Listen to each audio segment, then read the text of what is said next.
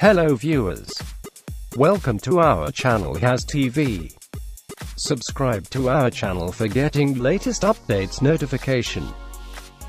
Here we're back with another update on Samsung is on track to start producing advanced 7nm chips in the first half of 2018. So do watch the episode till end. Samsung has announced that it's on track to start manufacturing 7nm chips in the first half of 2017. If all goes according to plan, Samsung's first 7nm chip will likely make its way into the company's unannounced Galaxy S8 successor. The move to 7nm is significant because it means Samsung is on track to start producing chips using a technique called extreme ultraviolet (EUV) lithography. Without getting into too many of the technical details, perfecting EUV lithography will allow companies like Samsung to produce chips that are 100 times more powerful than the silicon we have today.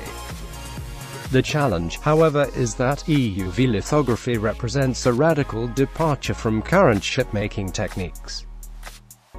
Unlike traditional chip lithography, the light used in EUV lithography can't travel through air.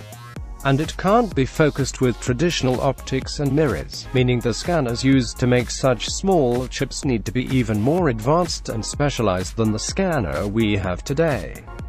To date, Samsung says it has successfully fabricated approximately 200,000 wafers using the ultraviolet fabrication method. The company, however, seems confident it will be able to scale the process. The company's current roadmap sees it moving to 6nm, 5nm and 4nm chips in the future.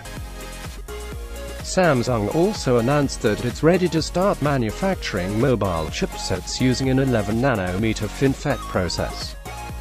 Not to be confused with the company's 10nm FinFET process, which Samsung uses to make high-end chipsets like the Exynos 8895.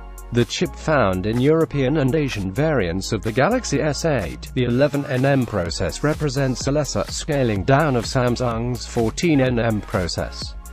According to Samsung, its new 11nm chips will deliver up to 15% better performance compared to its older 14nm chips, all while consuming the same amount of power. The new 11nm chips are also up to 10% smaller. Consumers will most likely find Samsung's 11nm chips in a variety of the company's own mid- and high-end devices. Thanks for watching. If you like the video, do give us a thumbs up.